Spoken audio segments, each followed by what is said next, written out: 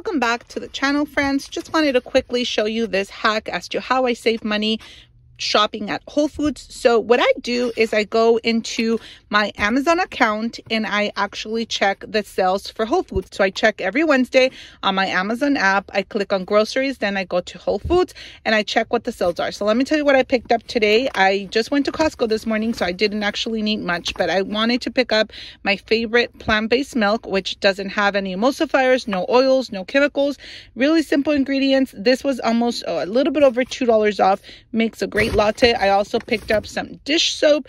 This one here, it's the Free and Clear from Eco's. I also picked up this plant-based from Eco dishwasher gel. So this was about $2 off. And then I purchased these giant avocados for $4.50. So this was the sale that I took advantage of today.